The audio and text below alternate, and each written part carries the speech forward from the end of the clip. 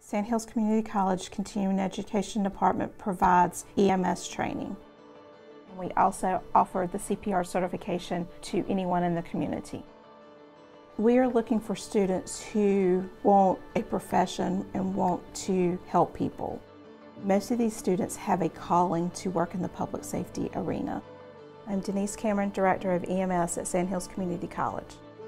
Our instructors are great because they are still full-time paramedics, and most of our instructors average 20+ years in the field. The class is 220+ hours of training. That includes classroom lecture, hands-on skills, practical scenarios, and assessments at the end of the class.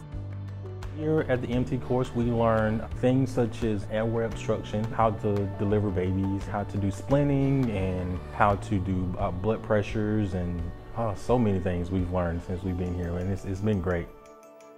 They have to be prepared for any scenario they walk into, and we provide that